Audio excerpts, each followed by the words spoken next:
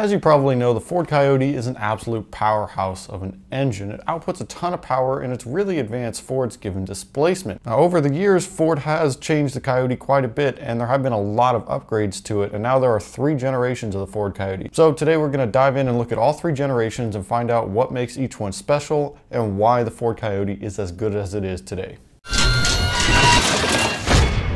In 2010, Ford released an all-new design for the Mustang, but the problem was it still had the old 4.6 motor. Now, while that motor did its job and it made, relatively decent power, it was pretty terrible compared to what GM was offering at the time in their pony cars and their trucks and the Corvette and pretty much everything. It was really a bad motor in comparison to those. So when Ford brought back the 5-liter in the form of the Coyote, it really brought the Mustang back into contention with the best sports cars and the best pony cars in the world. The Coyote featured an all-new design which was drastically different than the old 4.6, but it did share some features that kept it in the Ford modular family. The Coyote uses an all-aluminum design, so we're talking about an all-aluminum block and aluminum cylinder heads, and it also uses a plastic composite intake manifold similar to what you would find on the older 4.6 motors. Inside the engine, a lot of things were changed, but a few things did stay the same. Bore and stroke measure at 92.7 millimeters and 92.2 millimeters, which brings total displacement to 4,951 cc's or 5 liters. What's really interesting is that the bore spacing of 100 millimeters and the deck height of 227 millimeters are carried over from the 4.6. The downside to this is that it limits bore size but makes the engine easier to package and smaller overall. The compression ratio is set at 11:1, which at the time upset some enthusiasts because boosting a high compression motor is quite a bit more difficult than boosting a low compression motor, but ultimately that high compression ratio is one of the keys that allowed the Coyote to make so much power naturally aspirated. From the outside looking in, the Gen 1 and Gen 2 Coyotes are nearly identical, and really from the outside you can't even really tell them apart.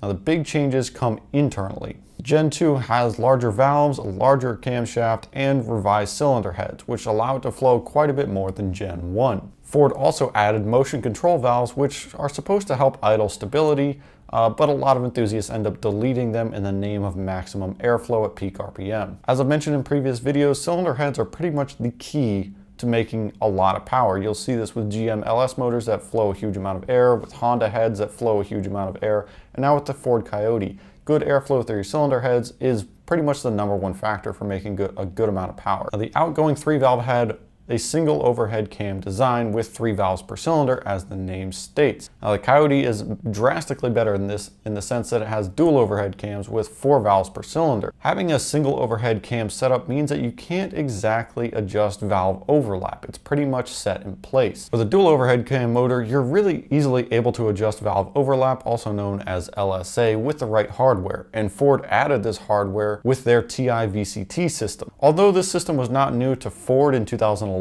it was new to Ford in the US, and this is something that we hadn't seen before. And it's really the key that allows the Coyote to make so much power. So this system works by basically allowing the intake and exhaust camshafts to retard or advance their timing independent of crankshaft rotation. To put it simply, intake and exhaust camshaft timing both have a 50-degree swing, allowing for a massive amount of adjustment. The benefits of independent cam timing are increased fuel economy with lower emissions, but the real benefit comes in the form of dynamic lobe separation angle or valve overlap. On engines without adjustable cam timing, such as the GM LS platform, lobe separation angle is a fixed aspect of the camshafts and it cannot be adjusted. Camshafts with a wide LSA have more low-end power and cams with a narrow LSA have more top-end power. Coyote and Ford's TI VCT system, you get the best of both worlds since LSA can change depending on the RPM that the engine is at. Add boost to the equation and you can see why the Coyote is such an efficient platform thanks to that TI VCT system. Now, the changes between the blocks in Gen 1 and Gen 2 are pretty minor, and they're really not even worth mentioning. The blocks are nearly identical between Gen 1 and Gen 2, but when they made the jump to Gen 3, things changed quite a bit because Ford went to a semi-closed deck design. Gen 3 block also saw improved knock sensors, 12mm head bolts, and better oiling. So the Gen 1s were rated at 420 horsepower and 390 pound-feet of torque, which really wasn't bad at the time. Like we mentioned earlier, TI VCT is a huge part of the technology that made the Coyote so much more advanced than any other American V8 engine at the time. design. Gen 1 Coyotes feature a fairly basic port fuel injection setup, similar to earlier modular motors. So when Ford released the all-new S550 platform is when they introduced the Gen 2 motor. And the Gen 2 featured a lot of upgrades that made it pretty much better in every single aspect compared to the Gen 1. But most of those changes were focused on increasing airflow and improving high RPM operation. The second generation cylinder heads feature larger intake and exhaust valves as well as larger intake and exhaust camshafts. Since the Gen 2 uses larger valves, the pistons receive larger valve reliefs. Ford also added stiffer valve springs to reduce the potential of valve float at high RPM. The intake ports on the heads were also revised to increase flow and really take advantage of the larger cams and valves. The forged connecting rods on the Gen 1 Boss 302 engine came standard for all Gen 2 engines, which further improved strength and durability during high RPM operation. So all the changes that we just talked about going from Gen 1 to Gen 2 increased power output from 420 horsepower to 435 horsepower and 390 pound-feet up to 400 pound-feet. And what's even more impressive is that both peak RPM and peak torque are at the same exact RPM range. This makes this a really good improvement, and it's basically just more power without really any sacrifice. In 2018, Ford released the Gen 3, which was the biggest change to the Coyote platform yet. Biggest and most obvious change to the Gen 3 is the fact that Ford added direct injection, but they did it quite a bit different than how other manufacturers do their direct injection. Instead of replacing their port injection entirely with direct injection, Ford decided to use both because there are pros and cons to both systems. So to get the best of both worlds, the Gen 3 has port fuel injection and direct fuel injection. Now, thanks to that direct injection system, Ford was able to increase the compression ratio from 11:1 to 12:1, which again isn't great for boosted motors, but in the case of a naturally aspirated engine, that's really great. Another big change on the Gen 3 was the increased bore diameter from 92.7 millimeters to 93 millimeters. This slightly increased total displacement, but it's a very minor increase. Ford also decided to ditch the steel cylinder sleeves in favor of plasma transferred wire arc cylinder walls, which could also be found on the 5.2 GT350 motor. The cylinder heads were also revised again for the Gen 3 to further improve flow, and the casting materials were made stronger. The Gen 3 cylinder heads feature larger intake and exhaust valves as well as increased load lift on both the intake and exhaust camshafts. The goal with these cylinder head changes was to make the heads flow similar to the 5.2 GT350 head. Now, all the changes that we just mentioned to go from Gen 2 to Gen 3 increased power from 435 horsepower to 460 horsepower and 400 pound-feet up to 420 pound-feet.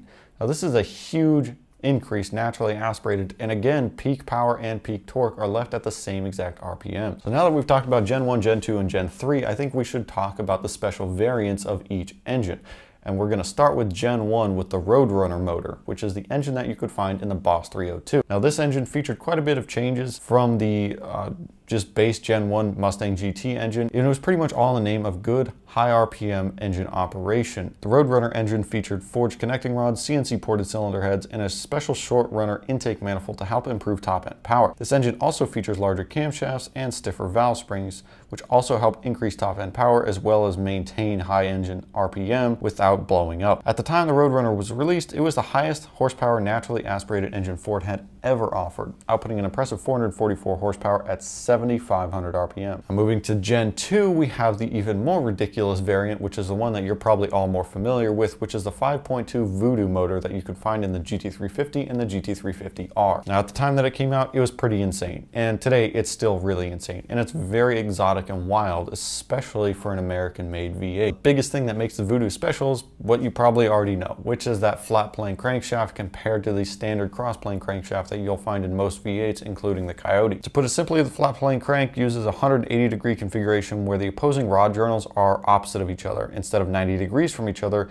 like they would be on a cross plane motor. When one piston is at top dead center, the opposing piston is at bottom dead center. This design usually results in a lighter rotating assembly as less counterweight is needed to balance the crankshaft. Now, it should be noted that the Voodoo has a special firing order which is different than most flat plane crank engines, which is partially what gives it that unique exhaust note. But unfortunately, the Voodoo does have significantly more rotating mass than other flat plane crankshaft engines, such as a Ferrari V8. Just something worth noting. The Voodoo engine also got its own cylinder head design, and while it's very similar to the Coyote head, the ports are larger to increase power, the camshafts are bigger, and the valves are bigger. It also got its own intake manifold, which is really similar to the Coyote intake manifold, but with slightly longer intake runners and a larger intake manifold to help improve low-end power, since flat plane crank engines typically lack good low-end power. Thanks to the larger displacement, the flat plane crankshaft, super high RPM, redline, improved cylinder heads, this engine outputs 526 horsepower, and 429 pound-feet of torque. Now, the last Coyote variant that we're going to talk about is the Predator, which is the all-new engine that you'll find in the 2020 GT500, which is based on the Voodoo motor, but it's been reverted back to a cross-plane crankshaft, and they stuck a giant supercharger on top of it. The compression ratio on the Predator was lowered from 12:1 to a more boost-friendly 9.5:1. The heads are CNC ported version of the Voodoo heads, and the valves are larger. It also got a bunch of other small changes to basically make it more reliable for forced induction. All of those changes result in a ridiculous power output of 760 horsepower and 625 pound-feet of torque. So there you guys have it. That's pretty much everything you need to know about the changes between Gen 1, Gen 2, Gen 3, and the special variants, which are the Roadrunner, Voodoo, and Predator. If you guys like this video, please